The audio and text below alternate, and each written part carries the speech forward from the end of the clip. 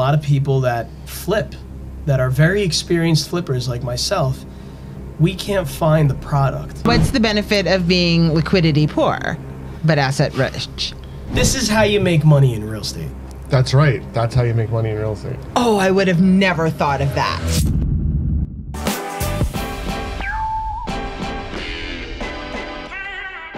But if I'm not going to get into flips and I want to be a part of the real estate game, what are you saying I should do? You should diversify. Okay. So the market changes all the time as we see things. You know, the market it's a high market. The rates are high. And a lot of people that flip, that are very experienced flippers like myself, we can't find the product in order to have that margin on the flip side. Okay. You need to understand that market. So you're saying it depends on where you're flipping, obviously, and it depends on what you're doing. But I'm saying get educated and figure out. So that's a great thing. So first you said you make your money on the buy. Yeah. And then you're also saying that you, as a professional and serial flipper, are having trouble finding right product today because the market's a mess. Okay? So that's your main reason for not flipping. But then my next question is, the fact that you are educated from Fordham, have your MBA, was that an instrumental part in you being successful in flipping, or would you have been able to do that without the education? No, I would say it is an instrumental part, because a lot of things that I'm seeing now, I'm able to diversify and pivot, and I'm able to think on a larger scale when I'm stuck. And that's what happens when people purchase a house and they're stuck with construction and they don't have money to continue. Correct. There are different ways of making money in real estate. Like? Not just flipping. Okay, give it to us. Okay. So list them out. The one thing that I do believe in is real estate. I don't even have a 401k. Okay. I believe in real estate wholeheartedly. I understand that you'll make your return. I don't even have any faith in Social Security anymore. Wow. I don't think that people that are like a whole buying into thing. Social Security, it's a big thing. I mean, I believe in real estate because I know that at least when you're buying, there's not a lot of risk. Okay. And why? Why is there not a lot of risk? Because everybody that purchases real estate and is not educated, they think one thing, flip. Maybe just flip or rent, right? There are different ways of doing it. I mean, you can buy the house and you can live in the property. House hacking. You can do room share, which I do. But not in the house you live in, you don't do that. You can. But you don't. I don't, but I'm saying you can. Okay. You know, if there's a 23-year-old who can't afford a two-family now because the two families are really priced high, you know, he could buy a single-family home in a 3-bedroom house and rent so for like a guy with a house, he can bring 3 or 4 of his friends in and share the rooms. Space. Makes sense, yes. Make use of your space, your square footage. You're right next to the city. There's a lot of square footage that could be utilized. There's a garage. Rent the garage for storage. What I'm hearing, actually, and tell me if I'm wrong, is that you're saying what Eric loves is you can do added value to things, which is Eric's bread and butter. Right. But do you think that people shouldn't buy and hold, like rent out? Actually, I'm a believer in buying and holding. Yeah, he's saying he's not a to believer in flip buying it. and holding. I am the buying and holding. I mean, my financial advisor, and he'll probably watch this and say like, oh my God, like he's always telling me, well, you have to liquidate something. Yeah. You know, because I have too much money into properties. I'm asset rich, liquid poor. You know, people are like seeing everything that I'm doing and they're like, wow, this guy has money. No, I don't have money. I have assets. I have properties, which you worked hard for. I worked hard for. But the liquidity it's not easy to take the equity out of the properties now. So the goal is to create a balance between having the money in the bank to pay for your trip to Florida versus buying a house a week and just locking up all your available cash. Right. Got it. And I would say wear more hats. Yeah. I mean, if you really want to be in the real estate game, it's not easy. You have to hustle and you have to work hard, just like you do any other, So would you say start with getting your real estate license, do some transactions for others, and then work your way into it? Absolutely. Start making friends who are going to influence you and who are going to help you learn and who are better than you and who know more than you. I mean, the friends that just are weighing you down, that's a non-refundable thing, you know? Is there any benefit to being asset rich? If you have a wife that has a job that's bringing in lots of cash, then yeah, why not? No. So then the answer is no. Is there a benefit? Yeah. What's the benefit of being liquidity poor but asset rich? You know what? I'm 36. You're young. You're a baby. And I still have some juice where I know I want to hustle and work hard, and I know that the money will come. So I'm okay with being asset rich, liquid poor at the moment, because I think maybe in about 10 or 20 years. 10 or 20 years. 10 or 20 years. What's going to happen? You're going to be a billionaire in 10 or 20 years. Well, we'll see. I think you could do it. I think we could do it. Yeah. I think it's really about the cash flow. Okay. Balancing out your cash flow every month. And I think it's leverage. I mean, I'm at the stage in life where I'm hustling and I'm still learning and I'm working hard, but there's these phases in life where if I get to this next phase, now I can leverage. And when I leverage, that's where the real money is. Got it. And you're not doing that through flips. No. Okay. No. So the flips are there to create liquidity. And sometimes my biggest regret was selling properties as an agent, brokering them to other people and not buying them myself. But that's how you made money. I know, earned but commissions. I just hated it because I saw this great deal and I gave it to my client. But you can't do every deal. I can't. There's enough deals out there for people. Absolutely. Maybe not today in today's market, but absolutely, you can't do everything. No. That's why a lot of people are thinkers and they think too much and they wait on it and they're like not making a decision. So we always talk about you got to be in it to win it. I mean, if you're waiting on a decision, stop thinking about it. Yeah. Just do it. I mean, this is why I'm in this position, is because I actually didn't really think about it. Will you break down for us your diversification? Yes. So I'm a general contractor. Okay.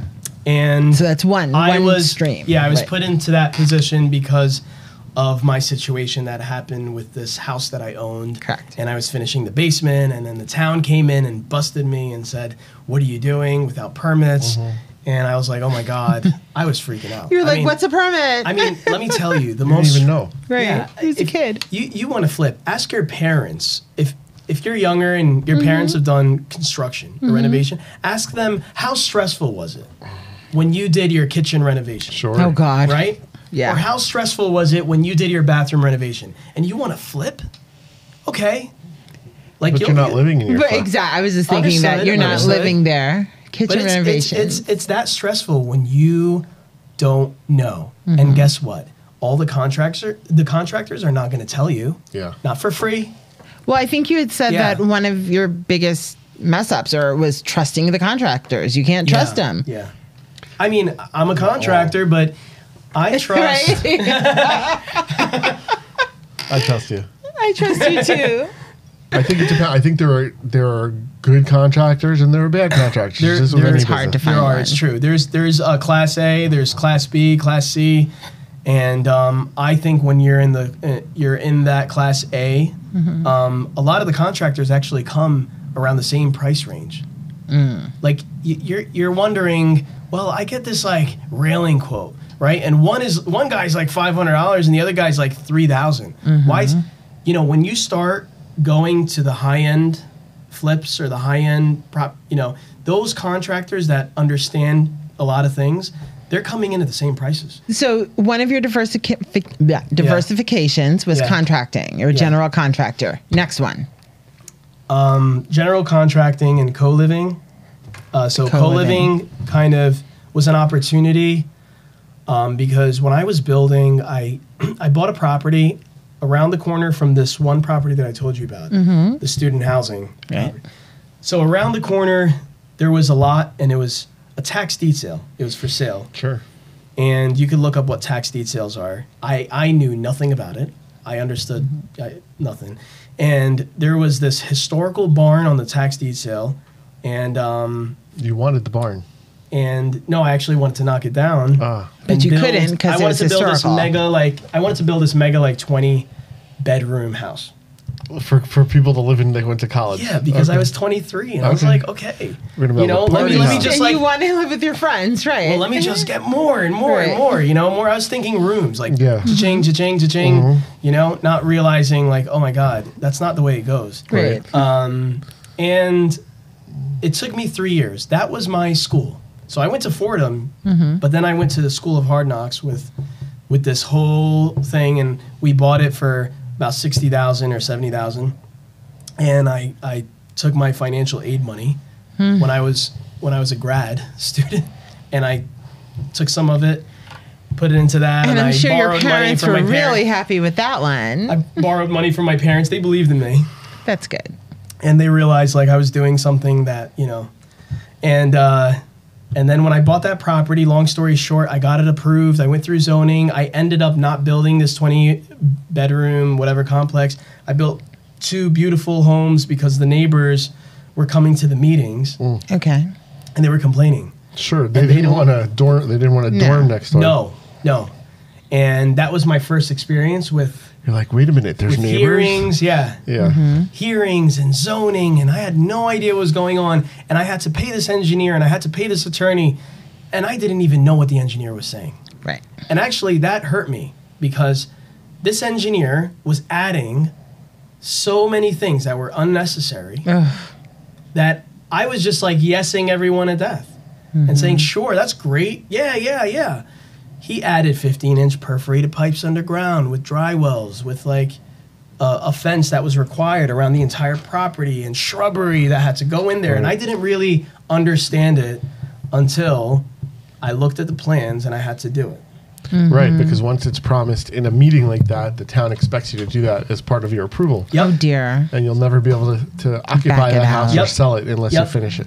Yep. Yeah. And one of the things that the town, the reason why they also approved the site is they said no student housing. And so wait, did that mean you couldn't have students in there, or they couldn't told me be? I can't have students in there. Yeah. Oh. Which I think it is illegal, but whatever it is. Well, that actually opened up a new door for me to rethink and pivot, and not like go into a corner and cry about it. I said, you know what if I build a really nice house, high end, beautiful kitchen, and I ask for more. So I don't have the 20 bedrooms, but I have 5 bedrooms because they were limiting me, or 6 bedrooms, but they're really large rooms. I'm going to be the 5th Ave of co-living. And that's how it started. That's where Co-Luxy gave, and how long have you been doing co-living? About 10 years. Wow. Okay. And that's literally just a different version of renting. It is a very different version of renting. Zoning, you have to look at your zoning laws, and I feel that zoning is outdated in a lot of towns. Agreed.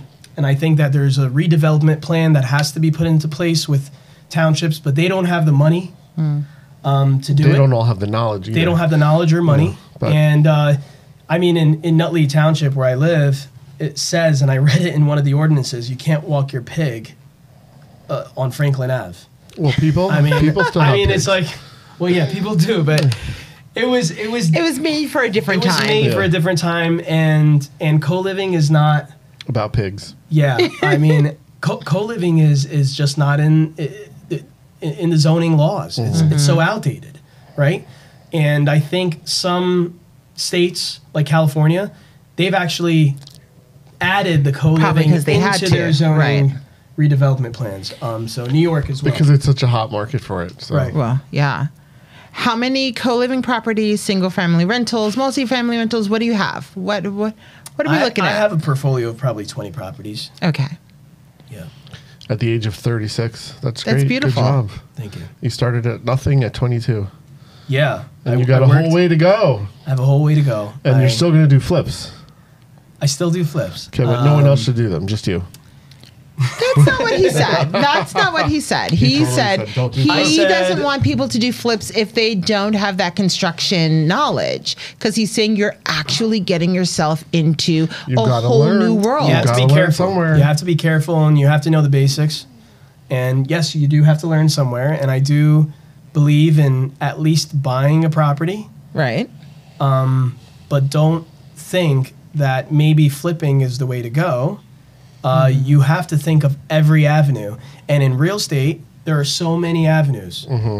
It's not just flipping. There's so many ways of making money. So, where do you think money is to be made in real estate right now? That's a great question. Because No. we know it's not flipping. I mean, it really depends on where you're buying. It depends on what you're buying. It depends on the property. There's a lot of people that get into real estate and lose a lot of money. But is co-living the place to make money now in real estate? I mean, there's some properties that I buy, and I understand that co-living won't work in that property. So I do own multifamilies, and I have commercial. You know, so I'm diversified in that, and I would say that the success comes from understanding each and every property. So, But you still and the think real opportunity. estate is where you should be making your money? I absolutely 1,000% think real estate is how you'll be able to survive in this world and retire. Thanks for watching this episode. Now don't forget to like, subscribe, and leave a comment. And we'll see you next time.